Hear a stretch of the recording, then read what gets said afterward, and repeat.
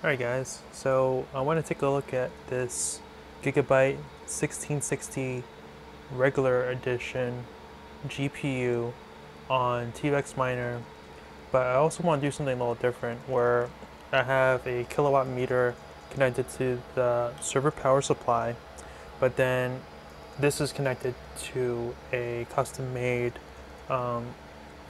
PCIe meter I created, and it's connected to the GPU and to the riser. So what I'm seeing here is it's 106 watts on the wire. The power supply is 123 watts. So there is about 20 watts unaccounted for. And then on the miner, T-Rex miner on ETH right now, I'm getting about 90 watts and 25.9 mega hash on ETH. So I'm gonna switch this over to other algorithms, but we're getting about 25.9. All right, now I'll switch it over to Ravencoin, Kapow, and we're getting about 12.6 mega hash on this. These are my overclocks here.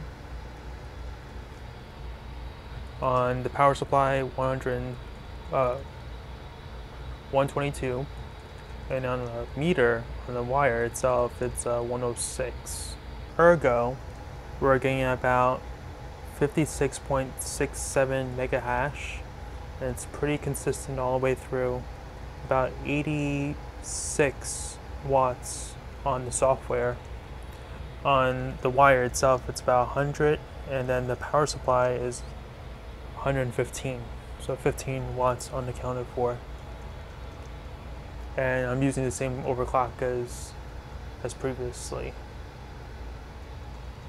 Alright, this is the last coin I'm going to be looking at, which is Conflux on Nanopool, and we're getting about 23.96 mega hash.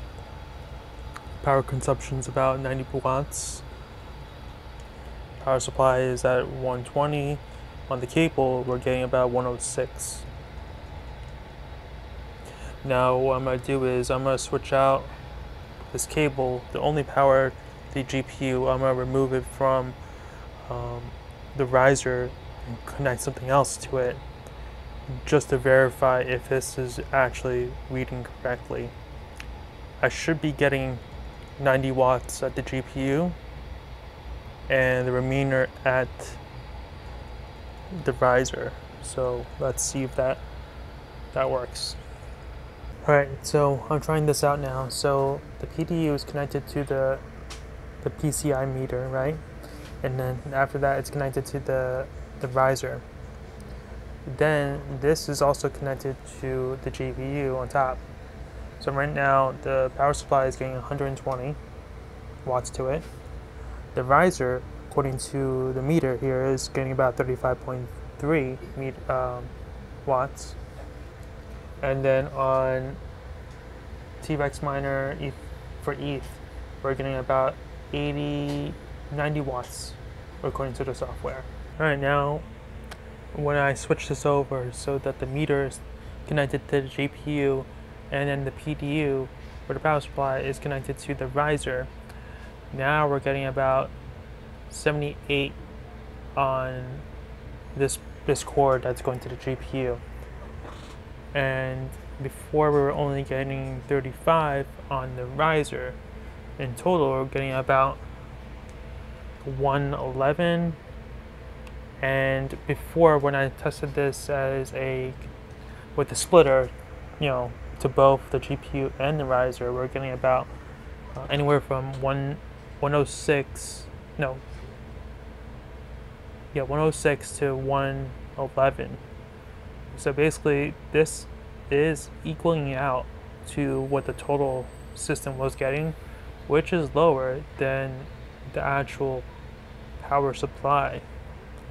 So this kind of confirms a few things, that this might be, the system software might be a little higher than what is actually on the cord itself, or it could mean that my design of this box is incorrect. There's definitely some resistance with the shunt, so this is probably bringing those values up higher or lower.